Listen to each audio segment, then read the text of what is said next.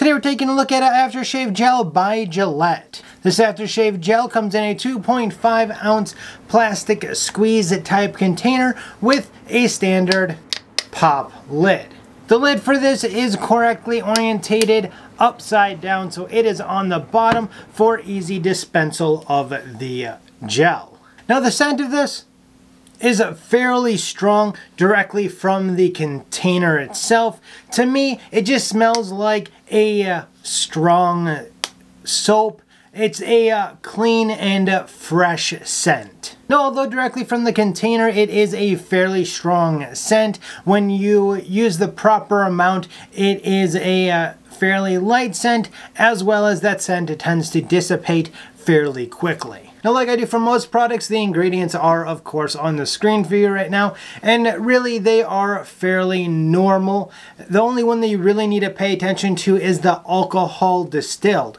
Now, the only reason why you need to know about that particular ingredient is because you will now know that it definitely has a bit of a burn when you are using this product. Now, although it has a little bit of a burning sensation, I have found that it is a quicker and not a very strong burning sensation when compared to some other products that I've used in the past. Now, as far as the application of this, there really isn't any directions on this bottle on how to use it. However, there is a little peel back thing on the back here that there is a warning that if you get it in your eyes, to make sure you rinse out your eyes really well. So I'm going to tell you guys that it's really easy to use this. You just apply a little bit to your fingers or the palm of your hand, evenly distribute it to both hands, and apply it to the areas that you have shaved your face,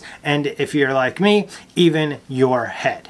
Now, as you notice, I did say to use a little bit, and that's because a little bit of this goes a long way. I was very easily able to cover all of the areas that I shave, including the underneath the neck, the chop area, as well as the cheeks and my head with just a little bit of this. So if you don't have facial hair like I do, chances are the same amount is going to do you just fine. Now, the container does say that this is for sensitive skin. I would have to say that it's more for those that on occasion may have some irritation. If you get irritation a lot, this isn't going to be the one for you, because it does have that alcohol in it, which can irritate extremely sensitive skin. So if you just have a little bit of irritation from time to time when you get done shaving, I would say that this will probably do you just fine. Through using this product, I found that it definitely leaves my skin feeling nice and soft, as well kind of gives it a fresh feel to it after I get done shaving. It does a good job of closing up all of those pores, as well as closing up any micro nicks that you may have from shaving.